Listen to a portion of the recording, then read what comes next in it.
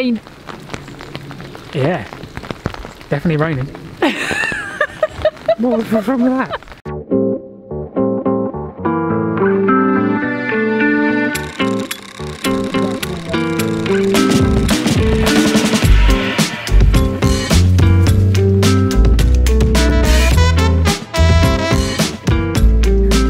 Morning everybody. It's the 10th of June 2019, and today we're in Essex for reasons we discussed yesterday, which would have been the Told to Prepare video. We don't really come this side of the country. I don't know why. Maybe London's kind of in the way. So yeah, here we are in Essex. It's time for Everyday 2 station number 16 from the Flitch Way.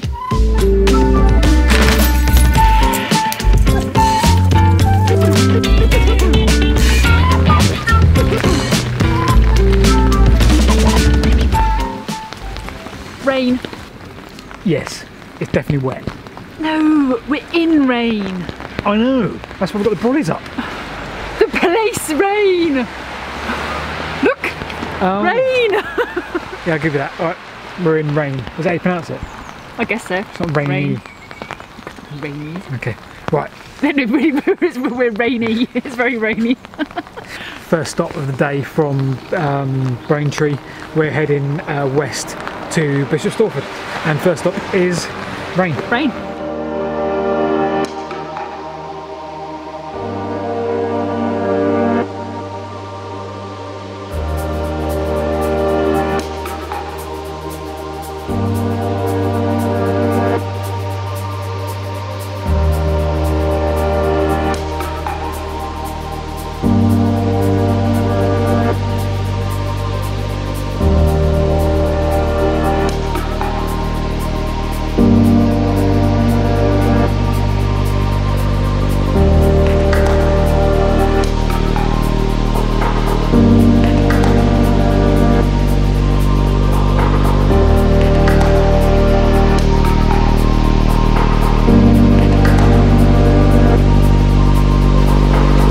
Okay, so that was rain.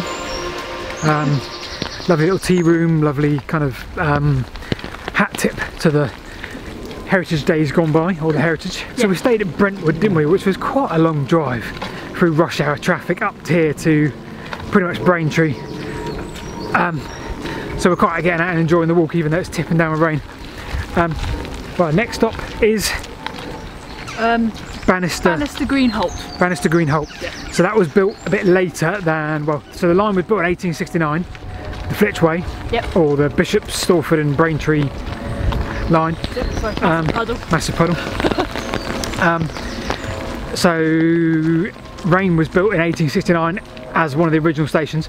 Next one, Bannister Greenholt, was built when? 1922. 1922. We assume as like a last ditch effort, not a last ditch effort, but an effort to get more passengers, which was often the case in the 1910s, 1920s, wasn't it? Mm-hmm. So we'll see. We don't know how far Bannister Green is from Rain, but we're going to walk along the line for quite a while and see what we can find.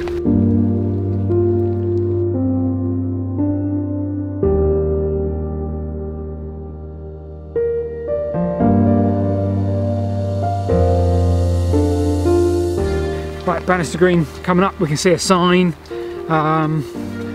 That's really cool. I presume they've got signs all along here telling you where all the stops were, because it's part of the heritage route, Route 16.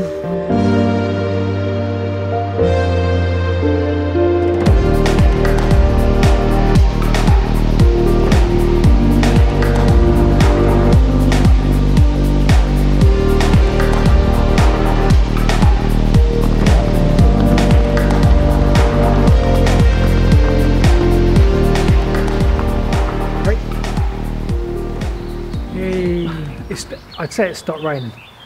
It's definitely stopped raining under this bridge. It has under the bridge, yeah. Which is great. Right, Bannister Greenholt, fantastic.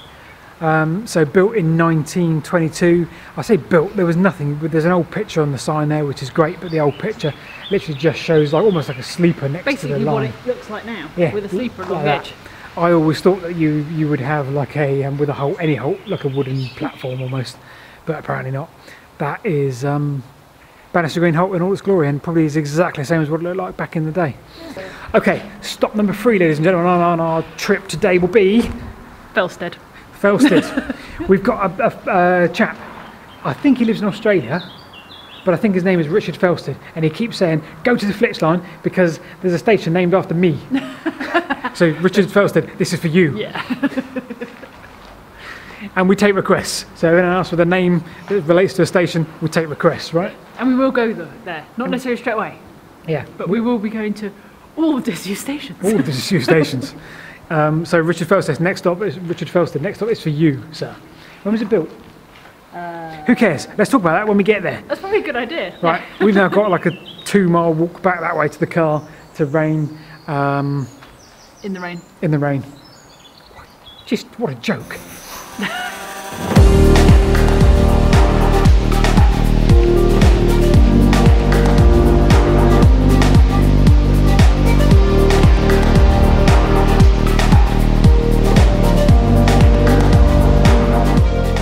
Right, so this is Felsted. Felsted Station House, which looks unoccupied but very nice. Does that make sense? Yes. It looks all done up, but the gate's been trashed, which is a real shame, but it looks lovely. I'm sure someone's in the process. There's an old lamp up in the garden over there. Yeah. Right, so we're going to walk up this part of the Flitch Way. Flitch Way. Flitch Way. Oh my god. Helpful graffiti. Often is the case, isn't it? We find graffiti which is actually not kind of, what's the word, not disrespectful, but like the tunnels we find, you rarely find someone graffitis the actual architecture. They just graffiti the gate. Yeah. Which is like, okay, well, it could do worse, couldn't you? There was one the other day that had literally done that. They'd done their like big picture. The tunnel one, yeah. Cut off like part of it because otherwise they would have been doing it on the actual bridge. Yeah.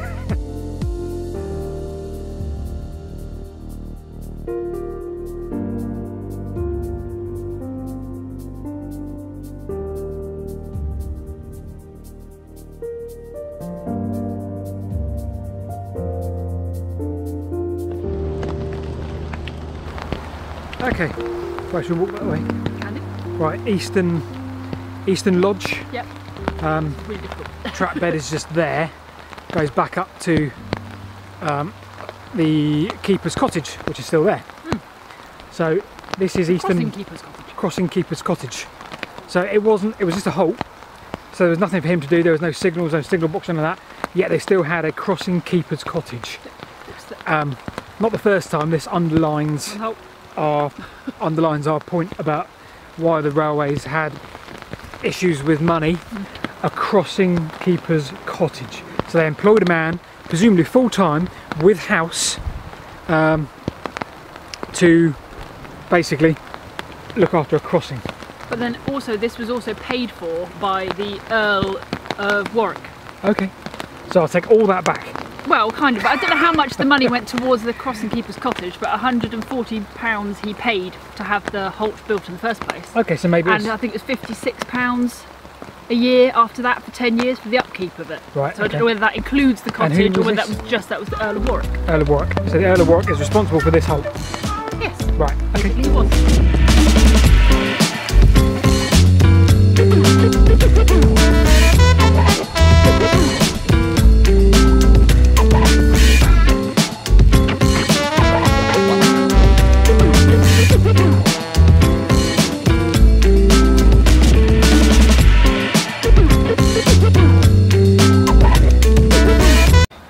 Okay, so this is Takeley station. First of today, really, when there's been a significant platform still in situ. Lovely, amazing station house, which housed the waiting room, what do I call it, lamp room. It was a station master's house. I don't know how much more there is around here, because there was supposedly a signal box. Obviously there's a signal box, but there were sidings, there was a goods yard, a goods shed, there was all sorts here, wasn't there? There was. It's now mainly a housing estate just over that way, but obviously lovely station house.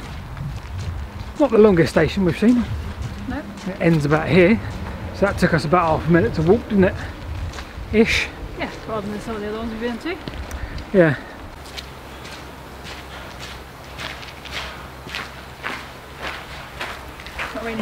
It's not raining under it. Takeley, very nice. Although, not a tea house. We thought we could get a cup of tea because Google Maps says cup of tea, right? There was a cup of tea symbol, although we haven't really looked close enough yet to see what actually it is anymore. No, but it looks like a business because there's lots of people inside typing and doing office type things.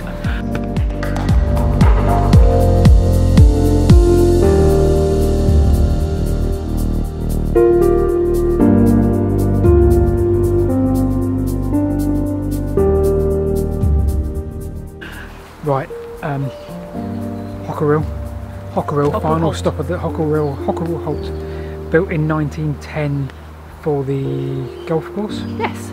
Bishops Stortford golf course? Yeah, Bishops Stortford golf course, but it was also used for access to the public, but yeah, it was mainly for the golf course. Right, so we've come to this little alleyway between two housing estates and we thought this was where it would be because it says online that there's been a restoration project by the Friends of the Flitch Way. Yes. So we're kind of between two housing estates, very posh housing estates, and we thought it would be there because this is the exact line, so that way goes into Bishops Stortford. The way behind us there obviously goes back to Braintree, and the map said You caught on the tree. The map said here pretty much, whereas where the station was just down there. That down there when you go through that gate is a river, so I'm not 100% sure. Right, so back to the car, back onto the road bridge up there because there's a road bridge up there, and we'll see if we can see anything from there because this doesn't look anything like a restoration project. No, right here. It's just a pathway. Right, so this is one of those times when Wikipedia is quite wrong. There is no restoration project here at Hockerill. We're right on top of the bridge now. Down there would have been the station. I'm next to a main road. There's no access to down there. Someone's garden that way. Estate. So yeah, that is actually someone's back garden, to be fair. So 0 attempt at restoration at Hockerill. Sorry, we tried.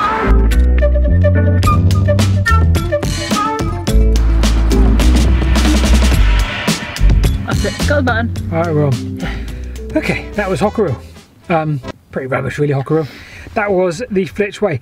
We hopefully brought you the best presentation we can from 8 stations between Bishops Stortford and Braintree. It's been terrible weather, so we're really sorry we couldn't get you some amazing, lovely, beautiful shots. But it's been a nice little explore, hasn't it? Yeah, it's been a bit of fun. We've done a good bit of walking. Oh yeah. So Flitch Way, big tick.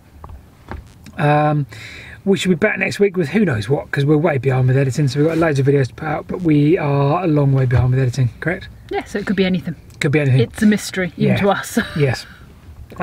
So anyway, as usual stuff, if you're new to our channel and you like what you see, make sure you subscribe, click the notification bell, that side, I think, and we'll see you next time. Thank you very much.